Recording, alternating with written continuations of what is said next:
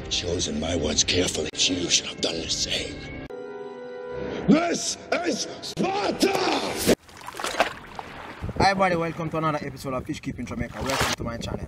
Now, a few months ago, I took some fries from a particular pond and I placed them in one of my ponds at the side of my yard, right? In the back, right? Okay, these are the fries I'm going to be placing in my 250 gallon tote. You might be asking me, how is it that these fries just look have a lot of size differential? Okay, this is it. I have roughly about 34, 35 fries in this container, right? Initially it was about 50. As I said before in previous video, I have problems with tadpoles. Now the tadpoles will do well getting them when they're small. However, as soon as they reach beyond the mouth of the tadpole, they start to give the tadpole problem.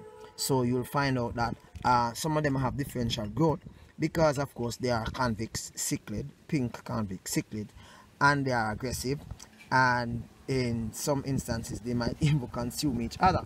So here's a big one at the side, looks like it has eggs in it.